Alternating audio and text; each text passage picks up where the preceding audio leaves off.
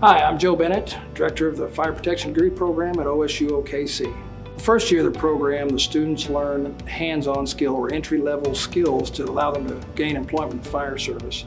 That includes structural firefighting, hazardous materials, auto extrication, and EMT. The second year of the program focuses more on leadership and prepares a student to make the transition from firefighter to fire officer with courses in leadership, public speaking. Every day you get the opportunity to come out and help people with any situations they may be facing on a daily basis. The added benefit is that within the fire service it becomes like a family, and you get to work with some really amazing people and make them part of your family.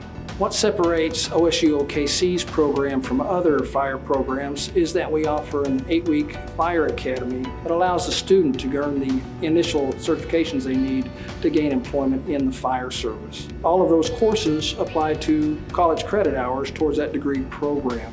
So it's really beneficial to the student short-term and long-term, and it's an opportunity that you don't see in other programs. Our program faculty are all experienced firefighters, experienced educators, and we work closely with our students to ensure that the curriculum we offer fits into the schedule, the time they have allotted to study in our program.